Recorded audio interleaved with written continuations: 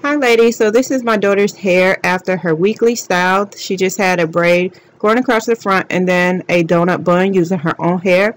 Now this is her hair, and although it does look very dry, it is soft to touch and it is tangled as well. So one way that I detangle my daughter's hair is I put water and oil in a spray bottle and just spritz her hair, a good amount on her hair, just spritz it. Now when I feel like it is wet enough, or I really just want to get it damp, but my daughter's hair loves water, so I do put a good amount up there. From this point, I'm just going to pull her hair down piece by piece.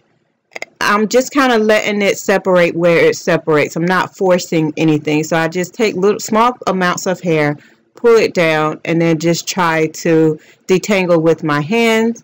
Of course, I never force or rip or tear at her hair.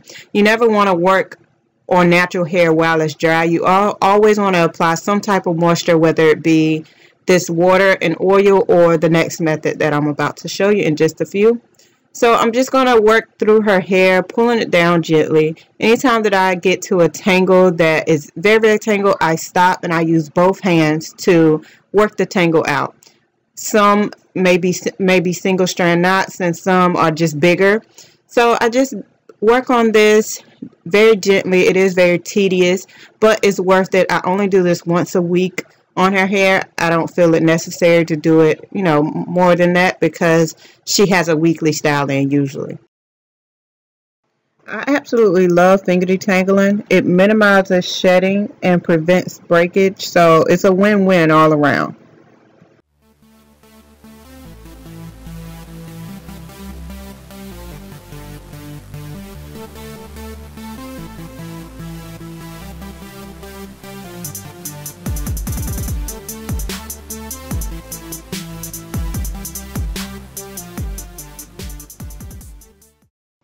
So the other way that I finger detangle her hair is by using a deep conditioner. Well, not a deep conditioner, just a regular basic conditioner. Today I'm going to be using the Cantu Naturals conditioner, and I just apply a generous amount to each section of her hair and just work it in just like I did the other side with water and oil.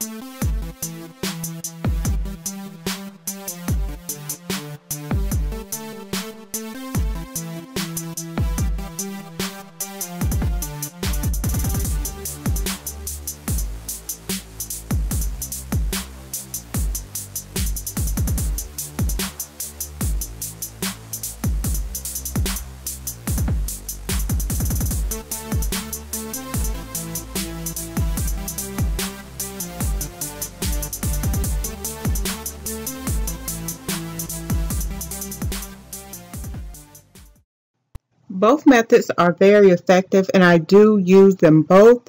However, I use the conditioner one more often. I use the water and oil one if we do not plan to wash her hair this week and go right into our next style, as opposed to using the conditioner one.